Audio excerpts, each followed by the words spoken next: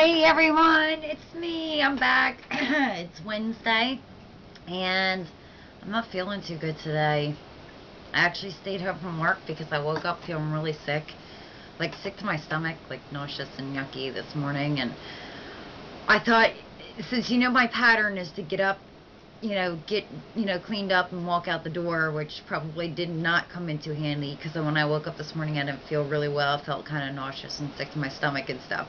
I thought in like the 20 minutes, half an hour it would take me to like, get ready and get out the door that I would feel better, but I kind of like just didn't feel well and I had a tough time like drinking my coffee and stuff like that. So I was like, and I really haven't like taken, I don't normally like don't call out, unless I'm like chest cold, head cold, whatever. And I'm like, no, I'm gonna call out today. So I did. I actually called and said that I didn't feel well. I didn't have much on my agenda. Now tomorrow I'm gonna be super busy, and I'm probably gonna be late tomorrow night. But I got two opposite directions. I have a fire start in the morning, and then out to like Norristown, which is kind of where I used to live. It's like 45 minutes, an hour in the opposite direction. So it's going to be a busy day tomorrow. But since it wasn't a busy day today, I just called out.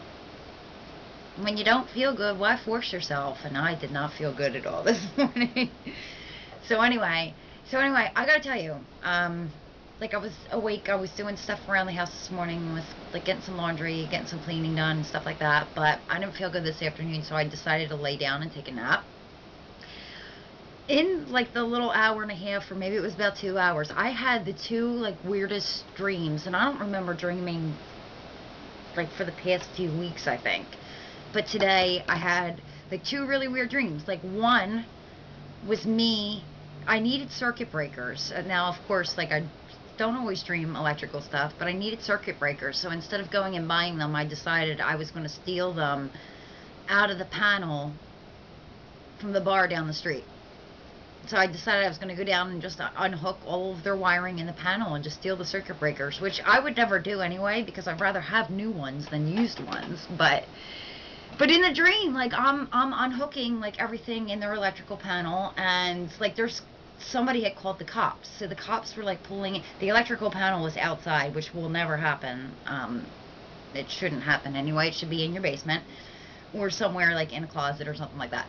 And like here I am, I'm like grabbing the circuit breakers out, and like a cop pulls in, and it was like on the back of a building where the parking lot was or something, and like I'm ducking in between the cars, and the cop pulls in, and they see that the panel is open, and they don't find me, so they leave, like they pull out, and then I go back to grabbing as many circuit breakers as I can, and there must have been about like 30, 40 in there, but I guess instead of taking how many I needed, I was in the dream I was going to take all of them, which is kind of greedy and selfish, but it's a dream. So then another cop like pulls into like there were parking spaces there, and another cop pulls in, and like I dive under this like parked car and stuff. I don't know, but their circuit breakers were all over the ground, and at that point I just abandoned the whole thing because I didn't want to get arrested. So like I don't even know if I got the circuit breakers after all that work that I did, because like that dream switched into another dream at some point. You know how your dreams switch very quickly, or mine do anyway. And in the second dream, I went to visit friends of mine that I haven't seen in at least 20 years. These were friends that I grew up with in my original neighborhood before I moved, like the first time. And I went to go like visit them, and it's like we kind of picked up like right where we left off before I moved, and I was like, I think I was like 8 or 9 when I moved, so like they were around the same age. But it's like we never like lost touch, even though we haven't really talked in 20 years. And they had this little lake, this small pond like next to their house, and they're like, come on, we're all going swimming. I was like, no, I don't have my bathing suit. And they're like, come on, just go swimming or whatever. So it was nighttime, and everybody's swimming in this like little pond, and I didn't have a bathing suit. So I was sitting on the side, and I decided to stick my feet in the water, and the water was like bath water. It was like really, really warm. So I decided that I was going to take my clothes off, all of them, and go swimming. And I did. I got in the little lake and I was swimming around, and then as soon as I got in the lake, they all decided that they were getting out at that point. So, and everybody's like standing up on the side of the water, side of the lake, and they all have bathing suits on, and I have no clothes on, and they're like staring at me because I'm in the water, and I'm like, don't look at me, blah, blah, blah, blah, blah. And next thing I know, they're all walking up to the house, and my clothes that were on the ground are gone.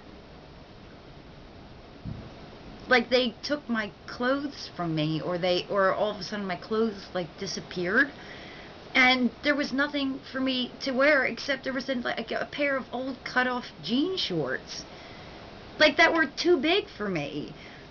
I don't know. I remember just putting on the jean shorts and like trying to like cover up like the rest of my body or whatever, and then like walking up to the house, and I'm like, do you know where my clothes are? And they're all laughing at me, and they're joking and they're pointing at me, which is not uncommon. I mean, it might have bothered me back then, but it doesn't bother me now.